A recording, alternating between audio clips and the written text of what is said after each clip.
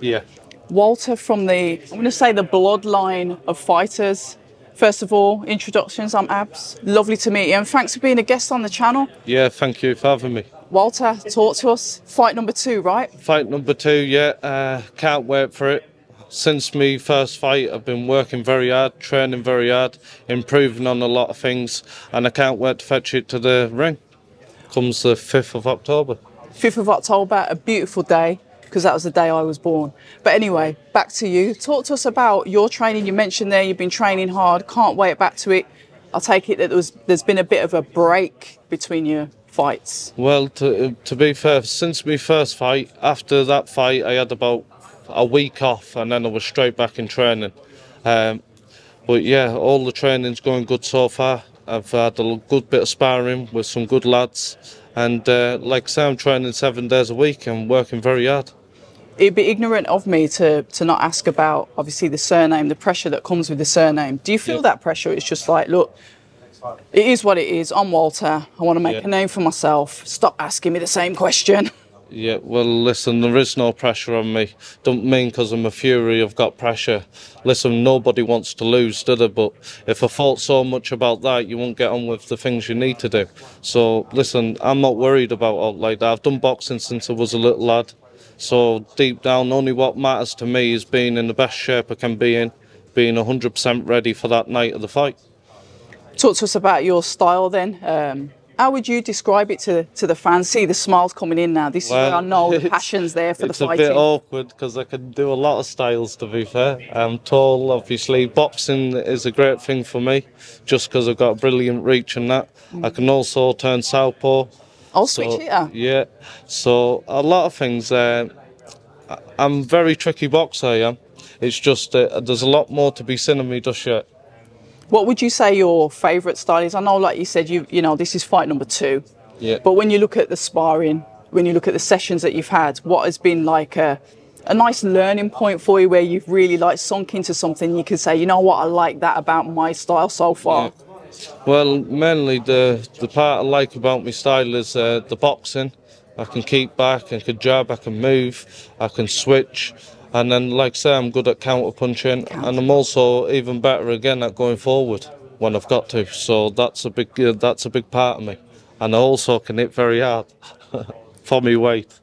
Ring generalship, controlling the fight, something that I like to see. I like to see when a fighter goes in there and they're able to manipulate their opponent to really make the audience start looking at you, what you're doing. It almost distracts us that there's somebody else in there. Yeah. How do you do that, Walter? Well, to be fair, I do it just the way I do it. Do you know what I mean? But this fight, you'll see a big difference in me. I'll go forward and I'll show them what I'm really about. I don't know who the opponent is just yet, but they should be very worried because they've got a very good lad coming towards them, meaning business.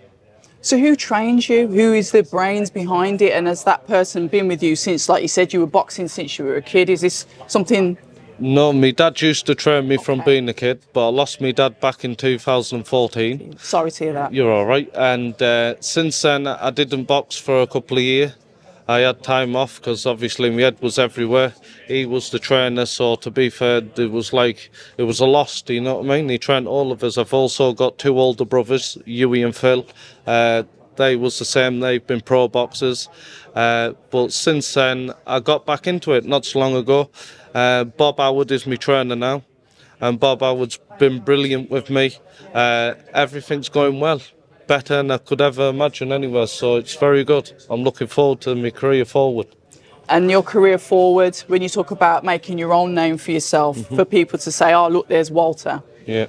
What will that mean to you, and how do you intend to like captivate us audience to say, yeah, we're going to get behind this fighter. I want to see Walter out again. When is he out again? Social media, all of that. You know we're in the numbers game. Well, I'm all about myself. I'm not trying to live on my cousin's name or whatever else. I'm doing my own part. It's me who's got to get in the ring and fight. And like I say, a lot of people ask me, do you have pressure and all that off Tyson and whoever else, Tommy and that? But listen, it's not them who's going to fight for you, is it? You can go train with the best, or you could train with somebody who hasn't boxed before. Doesn't make a difference to me.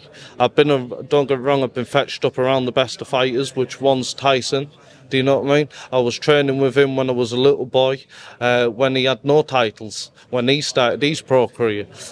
So yeah, it's just about me doing what I've got to do to get where I need to be, and do it in style too. We are looking forward to seeing it. Like I said, you are out on October the 5th here in Liverpool. Yep. I'm looking forward to seeing you out. I saw your debut, so yeah, Yep. I'm interested to see how this progresses. So all the best for your career, and thank you so much for your time. Not a problem, anytime, all the best. People say I'm toxic, and honestly, I don't care.